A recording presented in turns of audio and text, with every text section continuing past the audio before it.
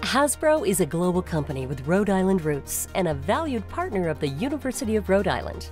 Founded in 1923 by Henry and Hillel Hassenfeld, the company, headquartered in Pawtucket, Rhode Island, first sold textile remnants, but today provides children and families all over the world with great toys, games, and entertainment. Hasbro is now a toys, games, and entertainment company. We are really reaching consumers in every avenue of their life. Service, hope, and play are the philanthropic pillars that the multi-billion-dollar company is built on.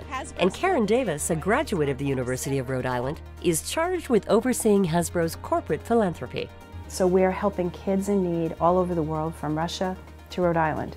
But we're particularly proud of the philanthropic partnerships that we've been able to put together, like we've done here at URI, to help solve a need that the university had and a need that we had, and then obviously with our programs that we've done with the foster youth together. Former CEO and current chairman of the board of directors for Hasbro and URI alumnus Al Verrecchia has personally and professionally impacted the university's College of Business. Hasbro was helpful with building the new business school and providing the deanship. And that's something that we're very proud of. That building is beautiful, and we know the students have really enjoyed it, and we know it's helped the dean be successful. Now, as we've developed the MBA program up in Providence, Brian has been very supportive of that, and our students recently completed a project with Hasbro this past spring. And also, Al has continued to come back and to talk to the students. The Hasbro URI partnership spans many years and many disciplines, both here and abroad. CEO Brian Goldner understands the important resource URI is to our state and to the corporations headquartered here. One of the programs that we're particularly proud of is the program with the International Engineering and International Business program. Our students love Hasbro when they're doing internships in either Europe or in Hong Kong.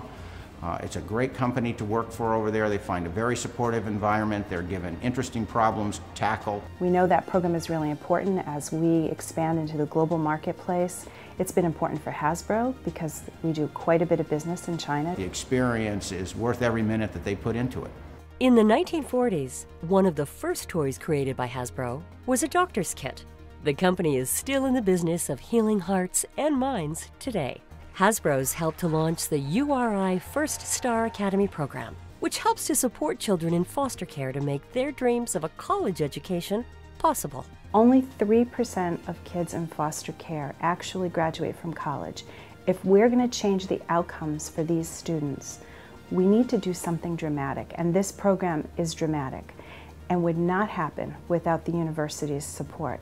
It is partnerships like these that are so important to our state and make such an impact on our lives, our workforce, and our economy.